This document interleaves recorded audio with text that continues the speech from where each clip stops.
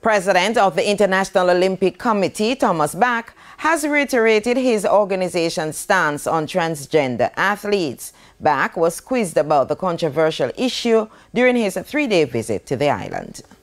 A framework for transgender and differences in sexual development athletes was approved by the IOC in November of 2021.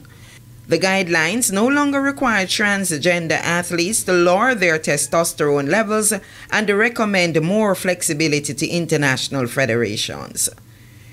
Criticism has been leveled at the IOC over its approach, with Czech tennis legend and gay activist Martina Navratilova accusing the organization of passing the buck over transgender rules. But speaking in Jamaica, Thomas Bach insisted the IOC's stance on the participation of transgender athletes in sports was very clear.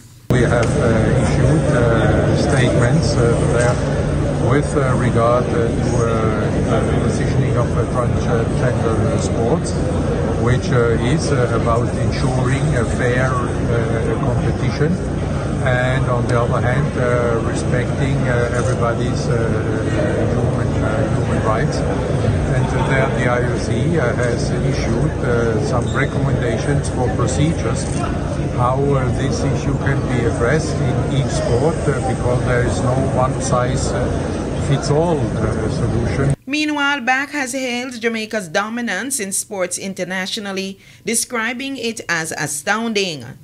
Bach has been using this weekend's visit to meet with several sporting bodies as well as senior and junior athletes, and also viewed demonstrations drawn from Jamaica's wide array of sports. Among the demonstrations was action sports including judo, fencing, taekwondo and boxing. We are sharing the approach of an optimistic, of a dynamic look into the future of the sport, of the Olympic Games, of the Olympic movement, and of course of all the Jamaican athletes, which have overwhelmed us with so many outstanding performances over so many years.